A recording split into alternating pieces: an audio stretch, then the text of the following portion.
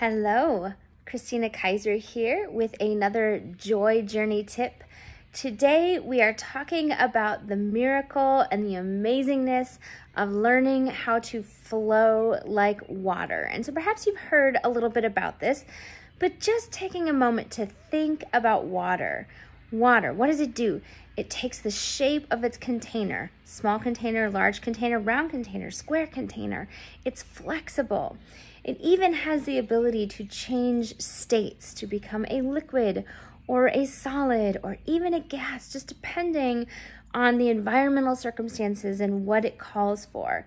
And so our invitation is to sort of look at water and be inspired by it, to allow that water and the idea of water to encourage us to become flexible and malleable, or to be able to sit in the shape of our container for just a few moments longer, maybe even a little more than a few moments, but knowing that our situation is definitely going to change if we wait. So either we develop that flexibility to move around it, or we sit and we wait. But imagine how this could change our lives. We're stuck in traffic.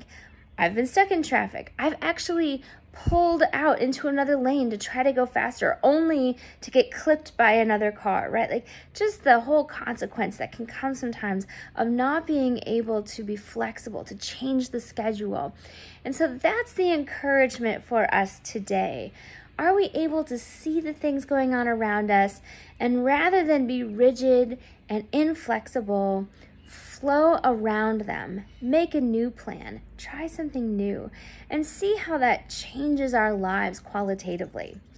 So that's our tip for today. I'll look forward to seeing you later. Bye-bye.